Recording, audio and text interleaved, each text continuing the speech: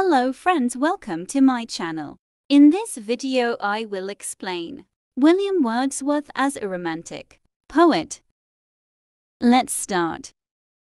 William Wordsworth as a romantic poet. William Wordsworth was one of the greatest protagonists of the romantic movement. His idea was to make natural things appear unnatural by adding to them the light that never was on sea or land.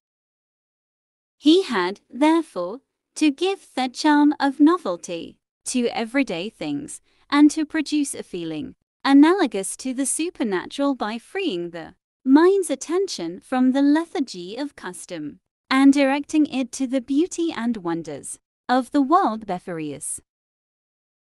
The following characteristics clearly show that Wordsworth was a romantic poet. His use of imagination and a sense of wonder.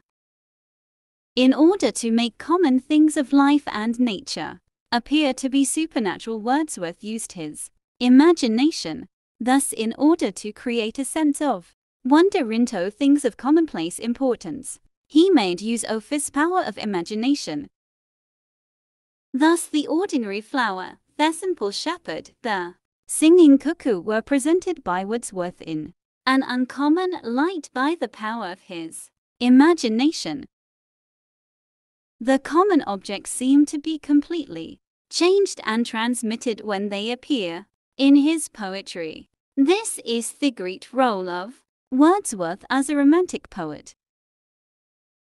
He felt and wrote, "The earth and every common sight to me did seem appeared in celestial light, the glory and freshness of a dream." The addition of a sense of strangeness to the ordinary beauties of life and making of ordinary things to look as extraordinary are the two qualities of Wordsworth, and for this Wordsworth is considered as a true romantic poet. The classical poets had not much respect for nature and the common man, but Wordsworth took up new subjects of poetry. His adoration of nature and the common simple life were things of romantic character.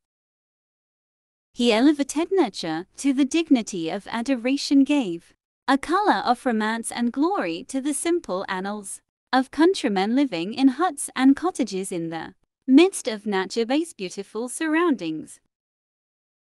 His theory in nature and human life was completely different from the poetry of Pope and the poets who followed him. It was Wordsworth who introduced a note of true romanticism in the poetry of the 19th century. Wordsworth's mysticism was something new of which the poets of the classical school had never experienced. The poet viewed the Spirit of God pervading the entire universe, both animate and inanimate. He saw the presence of the divine life in every flower, bud, insect and mossy stone. He felt the presence of the power of God in nature and in human life. He established a relationship between man and nature by some mysterious bond of connection. This fact is emphasized in his poem Tintern Abbey. "I have felt a presence that disturbs me with joy of elevated thoughts, a sense sublime of something far more deeply infused."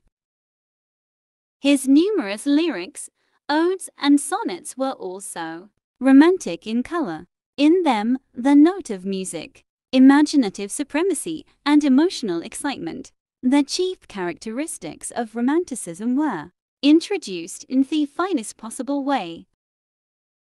In place of heroic couplet, a variety of metrical experiments were made by the poet. Conclusion.